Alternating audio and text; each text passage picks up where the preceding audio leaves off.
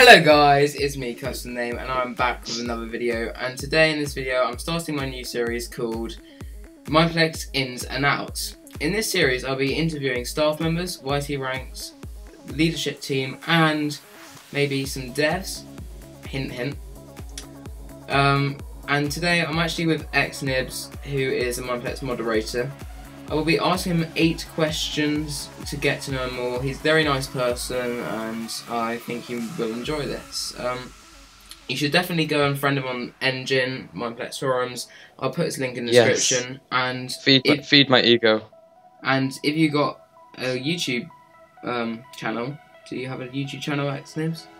Yeah, with an amazing total of 0 videos on it. But I may upload something on it soon if I can get a good internet connection. I'll put your YouTube link in the description for you guys to check out. So I'm going to kick this off straight away with the first question, which is: when did you first join Mineplex, and when did you become a staff member? Okay, so I first joined Mineplex a while back, all the way back in 2013. Obviously, some people have been on a lot longer than you, or me, sorry, you for example. But it was still quite a while ago, and I remember applying for staff, I think it was in March 2015. I then went on to be staff for about 5 months then, and then I applied again for trainee this year in March once again, and I've been staff for about 2 months and 3 days. So why did you want to be staff at Mineplex? Okay, so obviously it's been roughly 2 years. I've been playing in Mineplex for a while. I've been part of their community for a while, and I thought I really wanted to like advance it and go a little bit further. And I thought, well, what better way to do that than to become a staff member? It seemed like something fun.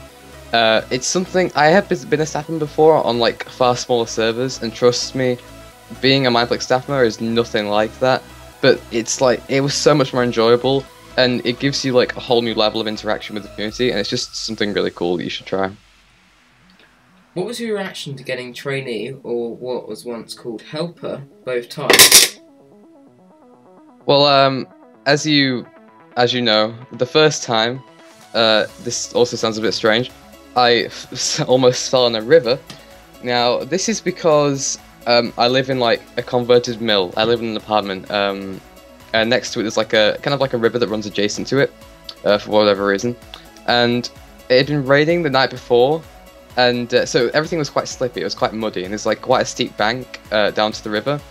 So I back then we didn't have trainee acceptance parties, so I literally just woke up in the morning, not expecting anything, because when I wrote the application, I just kind of did it as like a thing like, yeah, why not? I'd written so many applications before that and it hadn't been accepted, that I just thought, yeah, this probably isn't going to happen. Jiro's denied my applications about 7 times now. Definitely don't see it happening. I woke up in the morning and I saw it had been accepted. I got so excited, I ran outside, and then just as I was walking back in, I slipped and almost fell down the bank to the river. So that was fun. And then the second time, probably not as exciting since it already happened to me before, but this time I was at the training acceptance party. And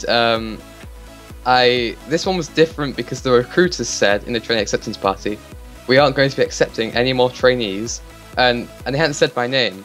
So I thought, well, yeah, that's it now. I was been accepted. So I turned off my phone because I was listening with my phone on TeamSpeak, and just went to bed because it's quite late for me then. I needed some sleep because I had exams coming up the next morning.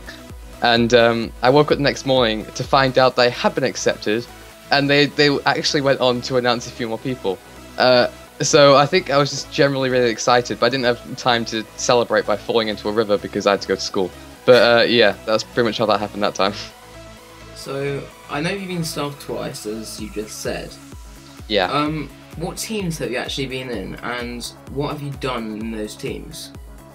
Okay, I'll try and keep this brief and to the point because there have been a few. So the first time around, when I was helper or trainee, I got into reports patrol right back when Jared or the Floor ran the team, and then closely followed by Wanderer, so quite a while back. And I did roughly 500 reports then, which was a massive contribution to me getting promoted to moderator. And then when I became moderator, I think in the second week, tons of stuff happened then. I applied for recruitment, I applied for ModCord, I even got an interview for ModCord, Unfortunately, didn't get in, but I think that was probably a good thing because I'm not sure if it would have been the team I would have liked. But I did get into event assistance, observational assistance, and TeamSpeak staff, which definitely made up for that, and that was all in 1 week. So event assistance was really fun. I made some events of myself and I hosted them with the help of a few people like True Squid, who is now actually a senior mod. And we did something called the Riddle Houses, which is really cool to do on TeamSpeak.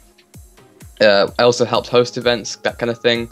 Then there's observational assistance, which was a thing a while back. It doesn't exist anymore because we had something called trainee boot camp a while ago, which is basically for trainees that they were okay on the trial. They don't quite warrant a demotion, but they just need a little bit more helping along before they get to moderator. We no longer have that, so the team doesn't exist anymore. But I basically helped. I think it was Dean TM, who is now, well, quite a prestigious training management member, and I helped him observe his people in training bootcamp, which was quite fun. And then the last team is TeamSpeak staff. I was in the first ever batch of TeamSpeak staff, which was super exciting. And now, actually, in the second time of staff, I've managed to get back into Reports Patrol, back into TeamSpeak staff, and hopefully I might be able to get back into EA at some point. So do you have an idea of applying for a senior mod team this time around? Or? Yeah, definitely. I definitely want to get into community management because I have a few friends there that are like the kindest people ever. Even if True Squid is a bit annoying, he is still one of the friendliest people around, and Giovanna or Gio is also extremely nice. And they've been really nice to me, and they've been helping me see if I can get back into, well, not back into, but trying to apply for community management or event assistance. So CM, definitely something I want to go for, because it's just really fun. That's closely followed by quality assurance, because although I'm not sure I like the bug fixing aspect, although I can do it, being creative, coming up with ideas, making things more interesting, that kind of thing, is just really enjoyable. So I'd like to do that as well. So, what's your favourite game on Mineplex? Okay, so my favourite game is Dominate or Champions. I like to alternate between TDM and Dominate. I don't really like CTF or clans. I was into clans for a bit, but I kind of went off it afterwards. It got a little bit tedious after building something up, only to have it brought down by people that had far better things than us. But originally I did play Mindstrike constantly. That was like the only game I played. That's why I have a somewhat high level. That's the only reason I have level 48 is because I played Mindstrike constantly. But after trying to play it again, after not playing for a while and realizing how awful I was, I couldn't play a game without being reminded by other people that I used to be good at the game, and that just for some reason really got on my nerves. So I started playing Dominate, and that actually just became a really nice change. I never really saw the interest in Dominate or the appeal, but after I started playing it for a while, it became a lot more fun. There's definitely a competitive aspect to it. Obviously, there's like the league and that kind of thing. I did try and get into that, but I'm still looking for a somewhat decent team. So yeah. Okay. What was your best moment on the staff team? I mean, the best moment probably is always just accepting into something else. It's like that feeling of getting trainee all over again, because it feels good to know that someone has read your application and has thought, yeah, this person will be good for this, and I'd like them on my team. That's just a genuinely good feeling. But I know you know this, but going back to the staff Oscars, I honestly didn't think I was going to win anything. The only thing I could have thought I could possibly win was the smelliest or fattest trainee, because apparently that was something people thought I was, despite not knowing who I was in real life. But that's the only thing I was getting voted for. So I thought, okay, cool. But I hadn't realised a lot of people had been voting me for hardworking trainee. So when it came to the staff Oscars, they announced that the winner was Call Me Cass or Sass. I'm sorry if I'm getting your name wrong. But they'd actually been promoted to moderator maybe a few days before. So at the time, I was second, so I like to say that I won anyway, even though I didn't technically, but you know, that was a pretty good feeling to know that community members appreciated things that I've been doing, just as a trainee. And one last thing is, what has been your most inspirational moment on Mineplex? Like, who has inspired you? Most inspirational? That's a tricky one. I think I can't say there's just one person to that. I'd have to say there are multiple people. I think there are so many people that have managed to rise through their ranks and do so many good things on Mineplex. in such a short amount of time.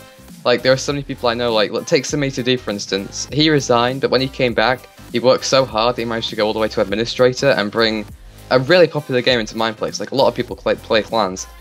And then there's also just people that I know more closely, people like True Squid. He managed to get into community management really quickly, and he is really popular now. He does some really cool things within events. It's just people like this, they show that you can do anything within any period of time, and I think I'd have to say those are the most inspirational people here. Okay, so that's the end of the episode, but I hope to see you with that admin rank soon, or in the future, sure. Because coming right up. Yeah, you are very friendly, I'd say.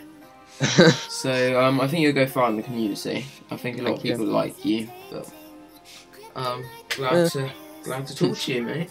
Good talk to you too. See you soon. See ya. Make sure you like the video and go and check out his links in the description. Peace.